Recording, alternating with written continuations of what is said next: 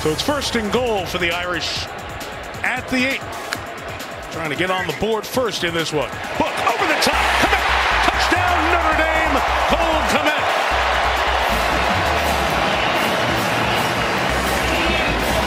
Definitely in man-to-man coverage. 3rd and goal. Patterson will toss again. Ends up. Hazelton comes up with it. Touchdown Virginia Tech. Hazelton created space, but makes the catch from Patterson and takes an extra point for a tie game.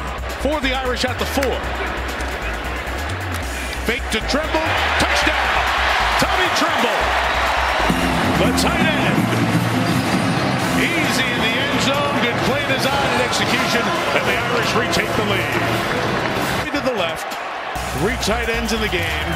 Turn and hand. Armstrong lost the football right into the hands of Devin Hunter. No, check that. It's Divine Diablo. Diablo going all the way. Sudden turn of events. Touchdown Tech. What a play.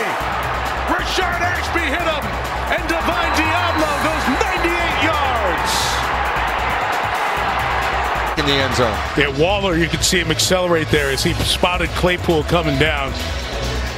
Diablo sees it jump into his hands. He missed the Notre Dame game last year with an injury. A man who's making his 16th consecutive start, a leader in that secondary. Divine Diablo, a defensive player. A little smile there. Moment to remember forever.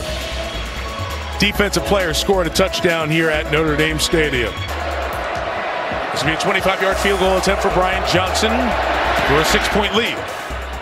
And he bangs it through. So the big play, the 52-yard pass to Turner. Claypool closest to the pressure coming lineman. here. Pressure coming here. On the right, fake to Armstrong. Run, Book 5. Book it to the end zone. Touchdown! Ian Book!